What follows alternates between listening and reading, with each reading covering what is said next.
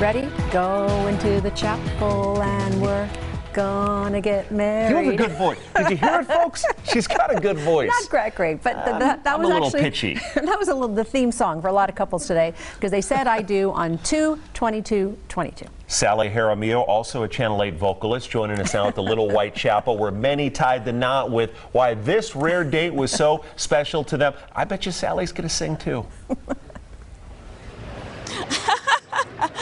Well, couples from the East Coast to the West Coast landed in Las Vegas today to mark a very special time in their lives. Many newlyweds say they wanted this day because it's a special number to remember. Getting married is a day many look forward to in life, and many were lucky to choose 2/22/22. The once-in-a-lifetime experience, and you know, the 222 is really spiritual, and it's new for new beginnings. Been a plan at this point for a good couple months. Peter Starczyk has been in the wedding industry for 47 years. He works for Elegant Vegas Weddings and says as COVID restrictions have lifted in Las Vegas, there's no other place couples rather say, I do. Just today, they had a total of 12 weddings. It took 60 years to reach 5 million. Who knows?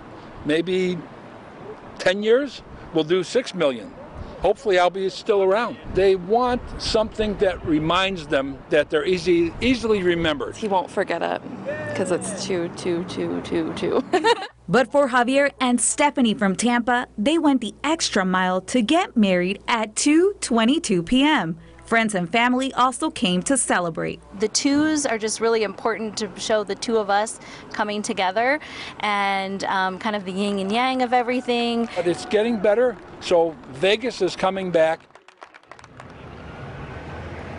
Back out live, I reached out to the county regarding the amount of people that have gotten married before 4 p.m. And in a statement, they say, quote, we anticipate this to be one of our top 10 wedding dates of all time from Thursday through 2/22/22 p.m. today. We've issued 2,939 marriage licenses and forecast at least 2,222 weddings.